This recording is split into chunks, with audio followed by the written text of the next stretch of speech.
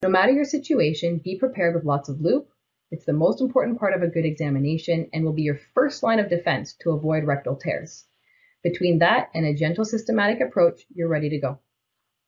Bear with my crude animation skills, but I like to start my rectal examination by feeling over the dorsal aorta. I then slide my hand over to the right where the cecum is in a counterclockwise manner, feeling for the ovaries, uterus, or inguinal rings in male horses. As I come down, I finish on the bladder and then look for the pelvic flexure or the large colon that might lie typically on the left. It's kind of hard to differentiate from the rest of the abdomen because it's soft in a normal situation.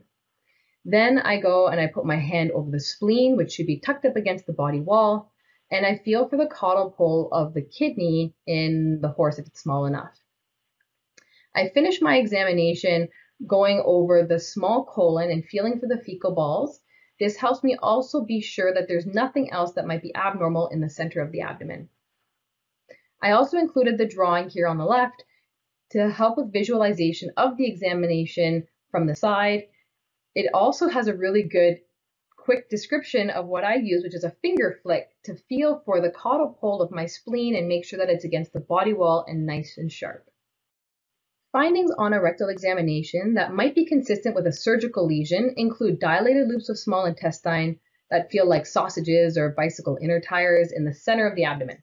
You may also feel a displacement with the horizontal band and significant gas distension. This could still be associated with an impaction. Or if you feel that same displacement, but the colon wall feels thickened, or perhaps there's some pain when you're exploring it, you might be dealing with edema and strangulation. I've only ever personally dealt with one enterolith, and it was an accident that I found on a rectal examination.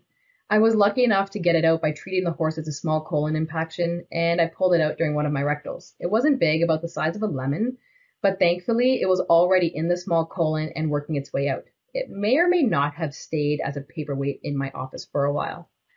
More commonly though, enteroliths are stuck and the colic just doesn't progress.